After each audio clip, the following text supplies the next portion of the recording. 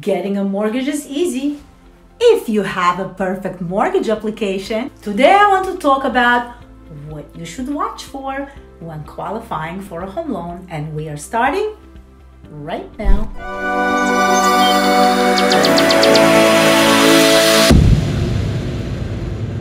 Watch till the end of the video because I will give you a bonus and you will be thrilled.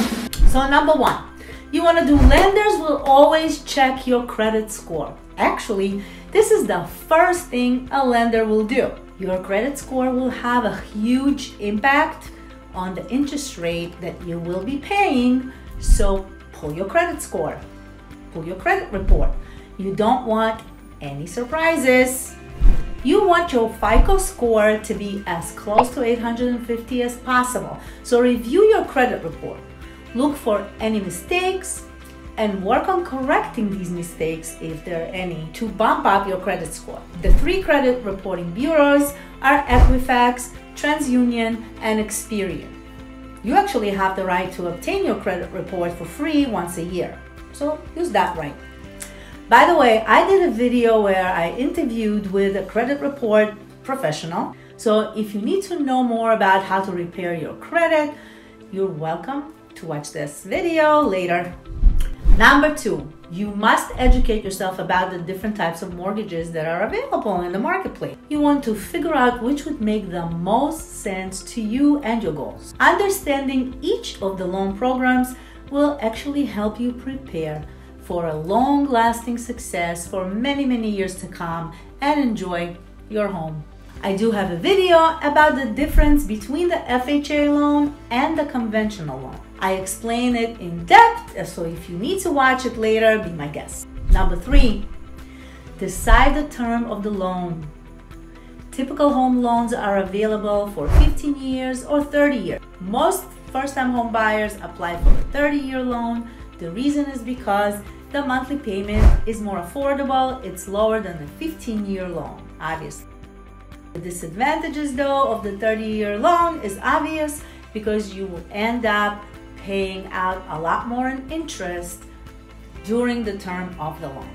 So by the time you finish with the 30-year loan compared to the 15-year loan, it will cost you a lot more money in interest.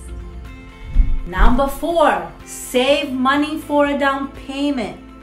Most lenders recommend to save 5 to 10%, but you will have a better shot and a better home loan if you save 20% for the down payment.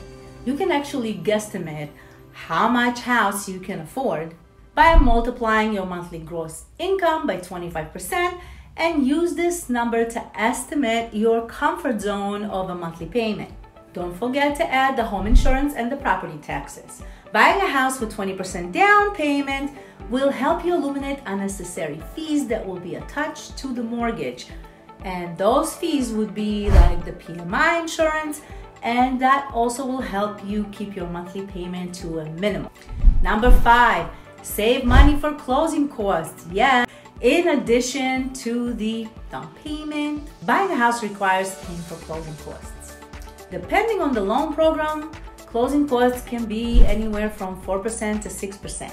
And it's calculated from the loan amount. So you see, the less you borrow, the less of closing costs you will pay. Number six, get pre-qualified for a loan, even if it is still early in the process.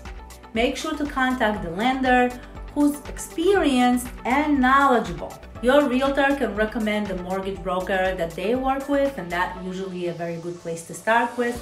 Even if you learn that you don't qualify for a mortgage yet or for the best home loan that you planned on, you will at least have a roadmap of everything you need to do to get you there. And then you can plan and correct things and get yourself to a position to actually get you the best loan program out there. And that's exactly what you want. My best clients are the educated clients.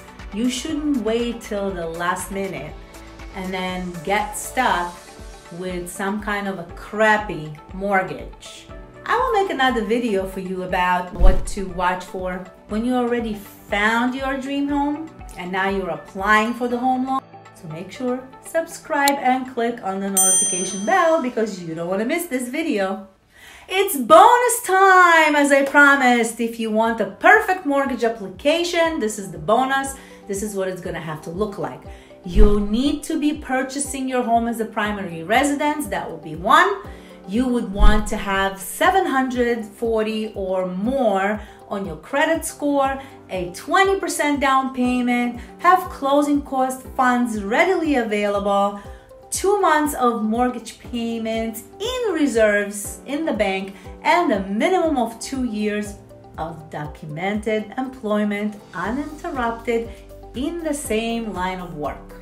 I believe that our conversation will help you prepare for a perfect home loan application.